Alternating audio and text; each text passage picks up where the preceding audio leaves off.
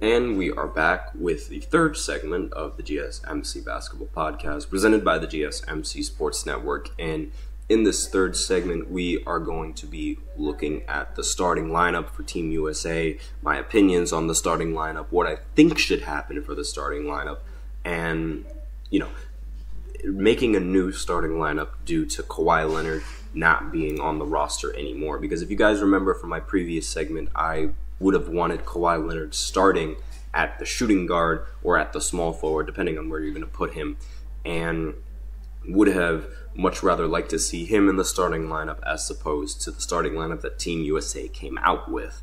And, now that he's not on the team, I got to make a whole new starting lineup because for reasons. Now, the United States team, they came out with a very odd starting lineup to start out. Now, they started Steph Curry, obviously.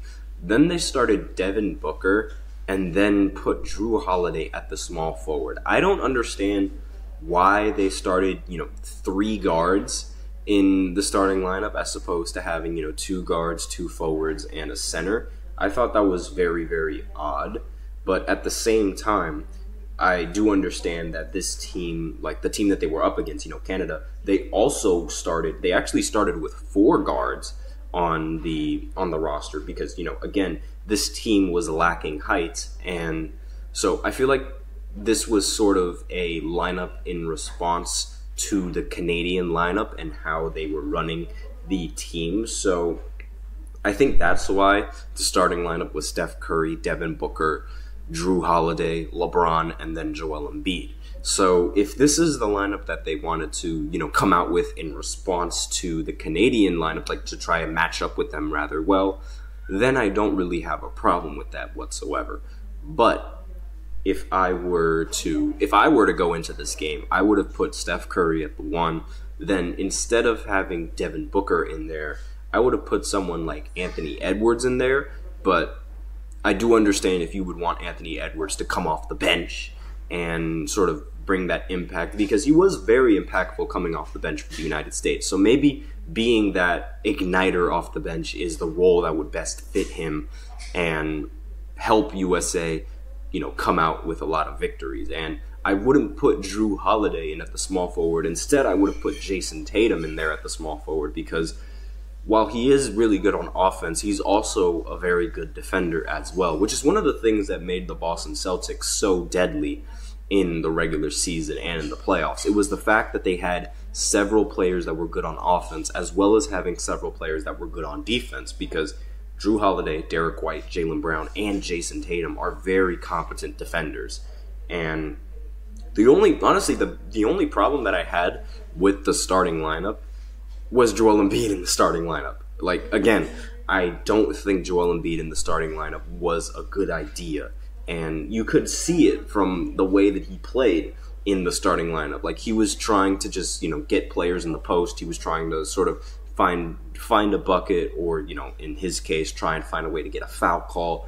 And I just really didn't like his style when, paired up with the rest of the players on the roster. And it wasn't like he was bringing tremendous value for the team. And again, he ended up fouling out in the third quarter of this game. So I would have much rather seen Anthony Davis in the starting lineup as opposed to Joel Embiid in the starting lineup. I would much rather Joel Embiid just not play at all, if I'm being quite honest with you. Or if he is going to play, at least pair him up with a good group that isn't, the scoring kind of group. Like maybe a lineup like Tyrese Halliburton and either Anthony Edwards and Devin Booker. And it's really difficult to make a starting lineup for Joel Embiid because there's so many scorers on the team. I feel like Joel Embiid should just not try and be a scorer for Team USA. That's just how I feel. I mean, just off of the lineups and just off of how he was playing. Again, I don't think they should put him in that starting lineup. Having Anthony Davis there, he was bringing tremendous value for the team, much more value than Joel Embiid. And again, it's really difficult to make a starting lineup with all of these guys, especially since Kevin Durant wasn't playing. So I feel like Kevin Durant, when he does go into the game, he's going to be primarily a scorer for the team. So again, I feel like he should be in the starting lineup as well. If I really if I really wanted to make a real starting lineup, like this would be my official starting lineup for Team USA. It would be Steph Curry, and then in the shooting guard would be Anthony Edwards. Then in the small forward would be Kevin Durant. Then in the power forward would be LeBron, and then at the center it would be Anthony Davis. I feel like this lineup would work very, very well for Team USA. As we know, LeBron is an extremely unselfish basketball player, so he doesn't really have to be the scorer for the team. And on top of that, he does have the chemistry with Anthony Davis. And, he wouldn't mind giving the ball to someone like Anthony Edwards or someone like Kevin Durant to create a shot for themselves.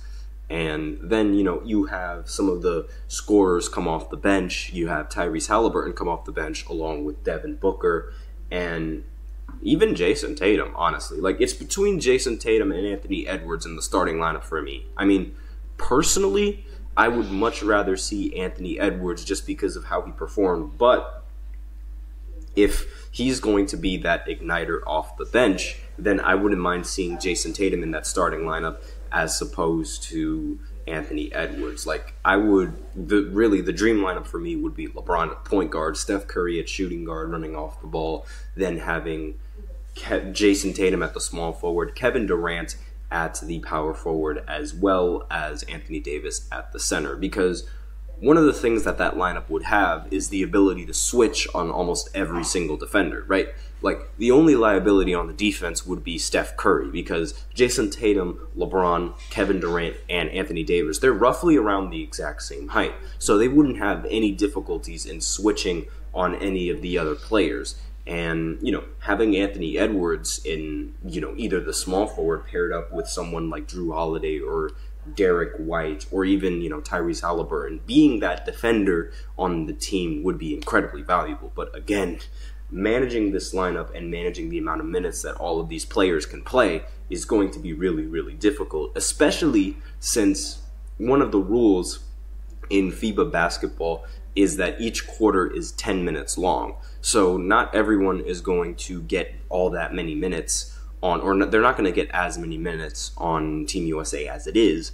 And now when you combine the fact that the quarters are 2 minutes shorter than what is expected in the NBA. So in total, that would be 8 minutes that aren't going to be played, in the entirety of the game, because, 2 times 4, that's going to be 8. So it's going to be 8 total minutes that is completely different and completely excluded from the Olympic basketball world and the Olympic basketball scene. So it's a little bit difficult to manage this roster and sort of who should be paired up with who, when should you switch out some of these players and when you shouldn't switch out some of these players. And a lot of these players, they might not even see more than a lot of them, since Kevin Durant wasn't in the game and he was injured, a lot of players were able to experience more minutes in the exhibition match, and almost everybody played well over 10 minutes. And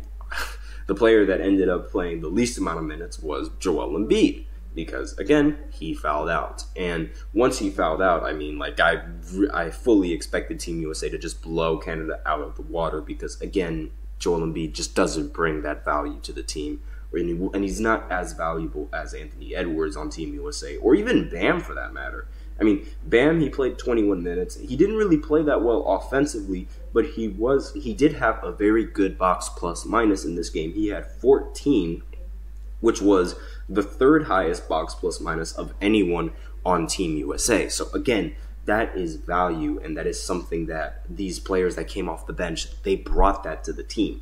Anthony Edwards, he brought tremendous value. Tyrese Halliburton, he also brought tremendous value, despite not being the scorer. Tyrese Halliburton wasn't being a scorer. He was very good on the defensive side, getting 4 steals, and he was also making sure that everyone else was being involved in the offense, which is what you need from Team USA. So maybe if LeBron is going to sit out, you put Tyrese Halliburton in that lineup just to, make sure that everyone gets their touches, because Tyrese is a very unselfish player, and he was being incredibly unselfish in this game. So that's all I have for the third segment. So now we will go ahead and go into the fourth segment where, I talk about Caitlin Clark in the WNBA. She broke another record for the WNBA, so I'm just going to talk a little bit about that in the fourth segment right after this short break, so be sure to stay tuned.